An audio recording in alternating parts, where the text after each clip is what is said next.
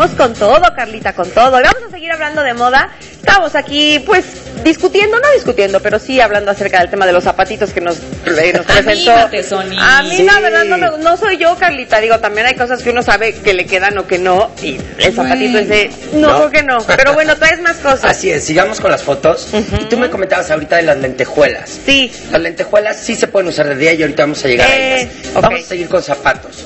Otra cosa que brilla y a la gente se le olvida es el charol.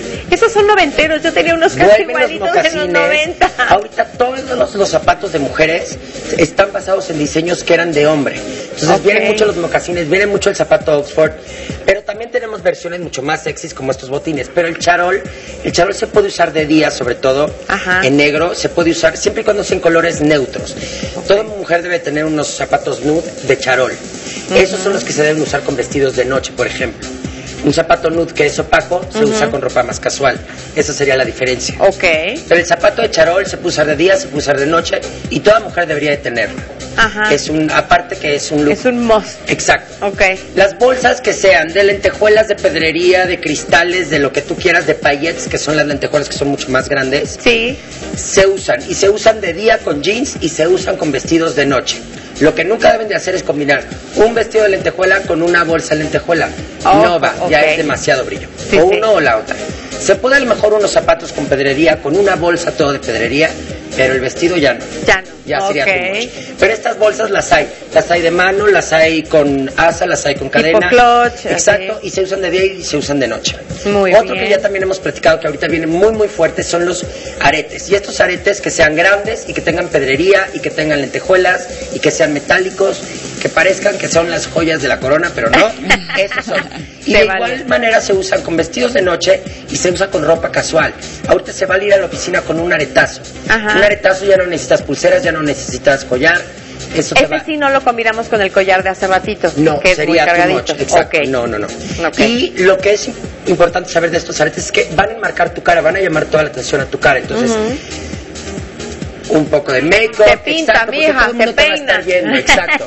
Pero están bien padres y ahora, esta es una opción que esto es una gran propuesta de esta temporada y que son las chamarras metálicas. Las chamarras metálicas van a funcionar de igual manera como si fueran sacos, solamente que te van a dar un look mucho más jovial, mucho más sport, pero el chiste es que sean metálicas. No tienen que ser, puede ser en colores metálicos o en telas metálicas. Que este trae el corte con esa tendencia que platicaste medio asiática, oriental. Exactamente, así es. Entonces todo lo que es chamarras metálicas viene a sustituir el saco. Ya estamos un poquito aburridos del saco, entonces esto también. Con la chamarra. Y también se pueden aplicar a vestidos. Es como las chamarras de piel que a veces te pones encima de un vestido cóctel. Una chamarrita metálica funcionaría de igual manera.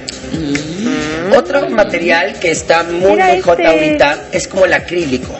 ¿Sí te acuerdas que lo que platicamos de Marta Margiela venían unos zapatos con el tacón de acrílico? Bueno, lo existe también en bolsas, en zapatos y en accesorios. Entonces lo van a ver mucho, se vale, y esto también brilla, equivale a algo que brilla. Entonces es un look muy especial, pero ve que padre la cartera como transparente. Obviamente todo el mundo va a ver lo que traes adentro, pero es el chiste.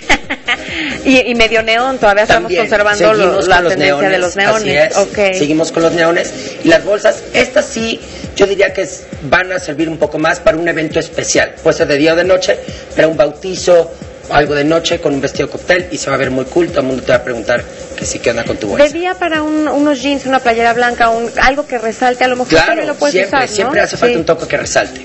Nuestro siguiente accesorio va a ser los cinturones que tengan aplicaciones de pedrería o metálicas y demás. Y este cinturón de igual manera se lo puedes poner a un vestido de noche o te lo puedes poner con los simples jeans o tú, por ejemplo, con estos mayones y esta blusa te puedes dar. Y es el toque metálico, es algo muy sencillo de levantar tu look. Toda mujer también debería de comprar uno de estos. Un cinturón de Un cinturón, exacto.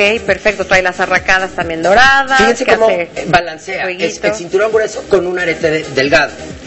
Aquí estamos con las lentejuelas de día. ¿Cómo vamos a usar y qué lentejuelas de día? Entre más chiquita la lentejuela mejor. Hay lentejuelas opacas. Y si quieres usar algo de color, tienen que ser colores suaves. Que no sea un rojo intenso, que no sea un naranja intenso. Tienen que ser colores suaves o colores fríos o colores neutros. Y siempre hay que contrastar con algún material mucho más suave, como aquí estamos viendo que es el algodón. Muy bien, George. Pues ahí tenemos muchos tips. Ahora ya, pues vamos a echarle ganitas para vernos muy guapas siempre. Y vámonos con Pau, que nos está esperando. Gracias, George. Hombre, a ustedes. Vámonos.